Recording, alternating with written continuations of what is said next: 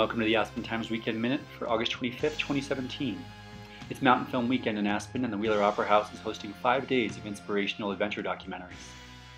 The film festival opened Wednesday and runs through Sunday at the Wheeler and other downtown venues. Highlights include the new documentary Dirtbag, The Legend of Fred Beckey, about the iconic climber who has made more first ascents than any other North American. Filmmaker Dave Oleski spent 10 years with Beckey, from age 83 to 93, and has crafted a stunning profile of the reclusive legend. Dirtbag plays Friday evening at the Wheeler.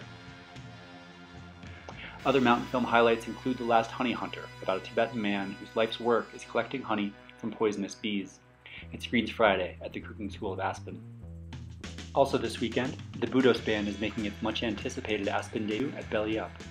The 9-piece instrumental outfit, based in Brooklyn, will play the club on Saturday night. For our stories on these events and more, pick up today's weekend section of the Aspen Times or go to aspentimes.com. See you this weekend.